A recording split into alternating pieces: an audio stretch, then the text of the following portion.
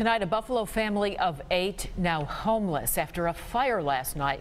Tonight, why they are blaming City Hall for this. 7 Eyewitness News reporter Kendra Eaglin is live from the scene of the fire with the latest for us.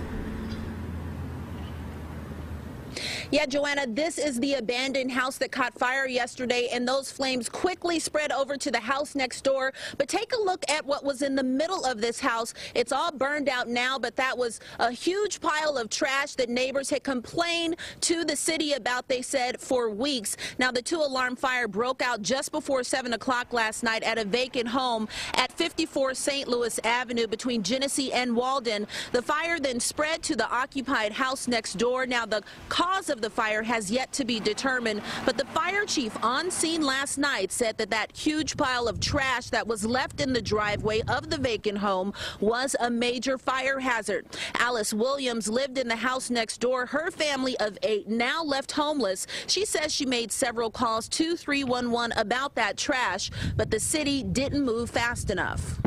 This wouldn't have happened if the city of Buffalo would have been on their job. That's just my opinion. And now here we homeless. We ain't got nowhere to stay. Me, my grandkids, my kids, nobody. I mean, we out. I mean, we lost everything.